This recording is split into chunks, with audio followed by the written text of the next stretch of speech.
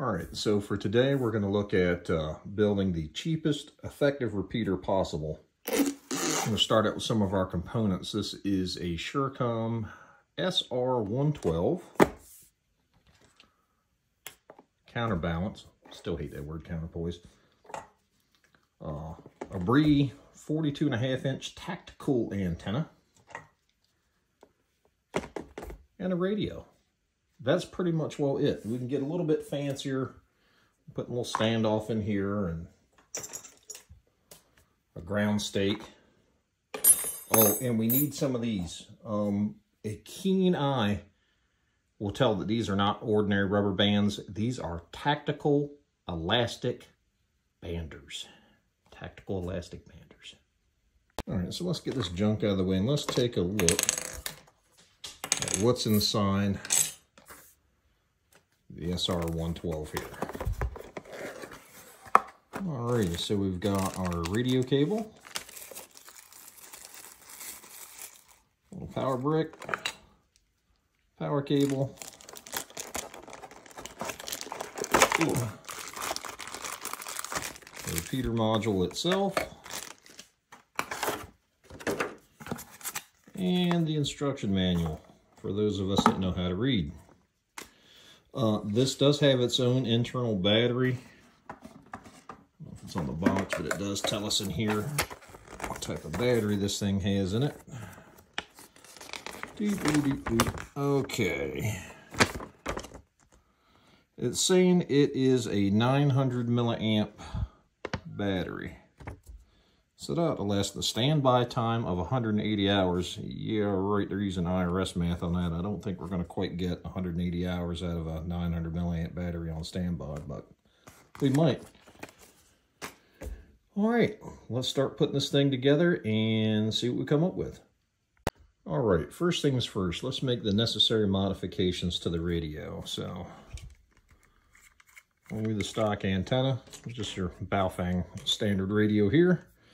And then right where the antenna port is, this screw right here underneath, I'm going to go ahead, back that little guy out.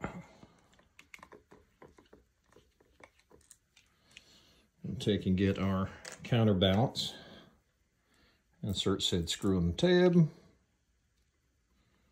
And put that back in and screw that right on down. I have seen where they have the little rings that go around the antenna. I don't particularly care for that. I like putting it right back here. It seems to be a more secure connection. The other works just as well, but there it is. And then we're not going to screw the antenna on here just to keep that from getting in the way for right now. So now let's go ahead and get our controller over. All right, so this SureCom SR112 radio record simplex repeater controller. How this works is you will transmit to your radio. This records the audio, and then at the end of the transmission, shortly thereafter, this replays right back through this radio what you transmitted. So this is what's referred to as a parrot repeater. All right, so this is the cable we need. This is a Kenwood style connector. That's what all these little Baofeng radios use. This unfurled. Make sure that your radio is turned off when you insert this. You'll pull down your mic speaker connection, plug this in, make sure it's fully seated, and then on the back of this little guy right here, near your radio port, make sure that is fully seated, and then that's the power button when we get to that point. Okay, the next thing we're going to do, get this out of the way. I'm going to take and use our tactical elastic banders. These are not rubber bands. These are specifically made for repeaters in tactical situations only.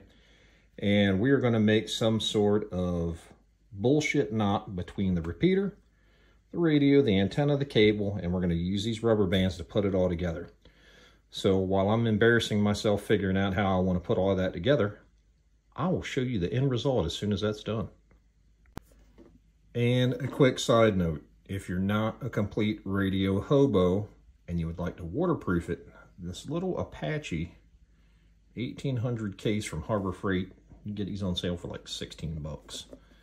You can drill a hole in here, put an antenna port, get a little jumper to go to your radio. This is the proper way to do it, but we're not doing that. Well, I say proper. Well, look what we're doing. We're using a little cheap, shitty Chinese parrot repeater. So this is a little bit better option to the ghetto repeater we're putting together right now. But if you think you're going to have some inclement weather and you want to just waterproof it or protect it from the elements a little bit, picking one of these up and putting that whole thing in there with a little antenna port, it's, as what the scientific folks say, more gooder.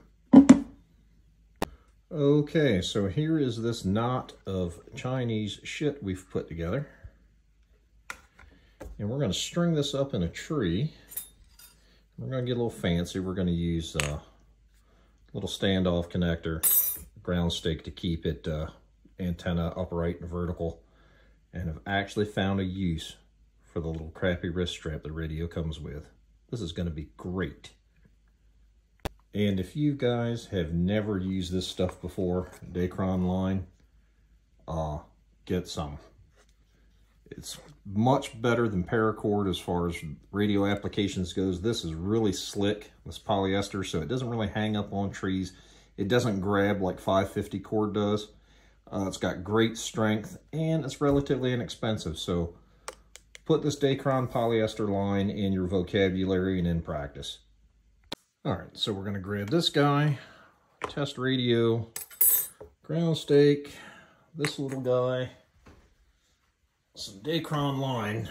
We're going to go get this thing up in a tree, and then we're going to do some testing.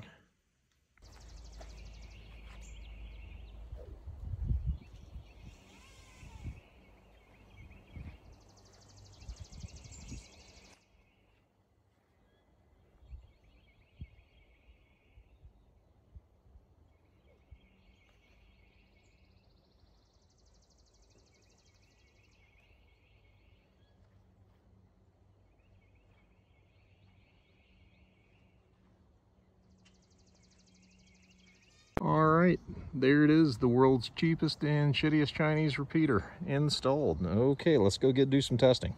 Okay, we're sitting in the truck. We're about 4.5 miles out, so let's give it a test.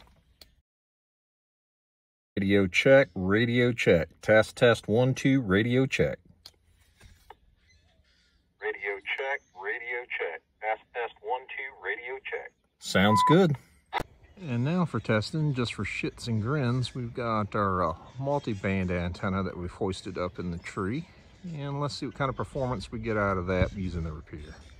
All right, so I went a little bit further out. I went about 8 miles out and couldn't get anything from inside the truck. So we're going to see if we can't get it out here and see what happens now. Radio check, test, test, radio check. Radio check, test, test, radio check. Good deal. All right, so we got George. He's about 12 miles out from the repeater, and I'm sitting here inside the truck. I'm back at 3 miles from the repeater, so let's see what happens.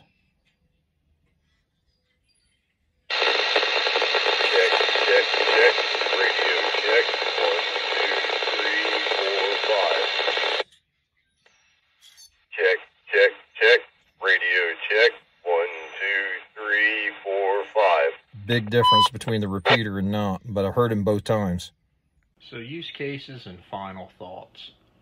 It's cheap, it's easy to use out of the box, it offers flexibility, it works well, it has average build quality, it's portable with the internal battery, which is a nice feature, and it has very simple operation. Is it the best repeater on the face of planet Earth? No, absolutely not.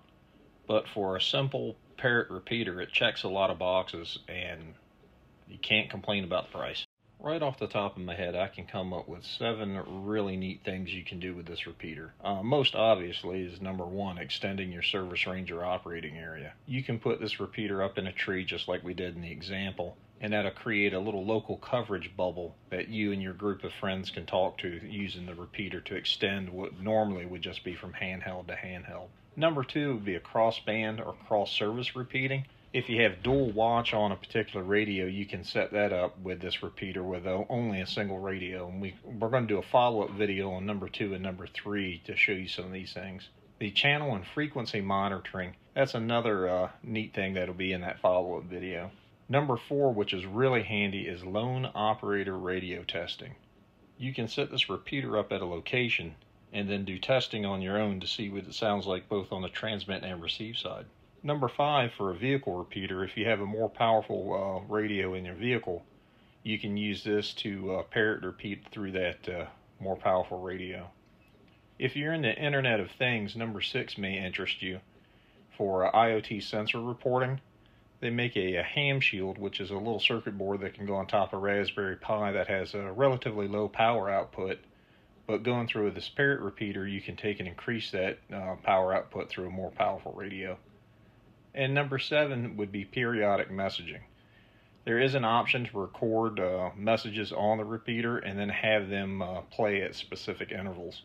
And at the end of the videos, I'd like to thank all my viewers and welcome any new viewers. Also thank my subscribers. Also, if you look back in a previous video, we can see that we're doing a giveaway. If you can catch the Easter egg in there, I'll tell you what you need to do for that. If you're interested in buying one of these SureCom SR112 radio record repeaters, there will be an Amazon affiliate link below. You can take and use that right there to purchase that from. Will not cost you anything extra, but it does help out the channel a little bit. And of course, as always, if you have any questions, please feel free to leave comments. I try to answer everybody as quick as I can, and I certainly appreciate it. Thanks a lot.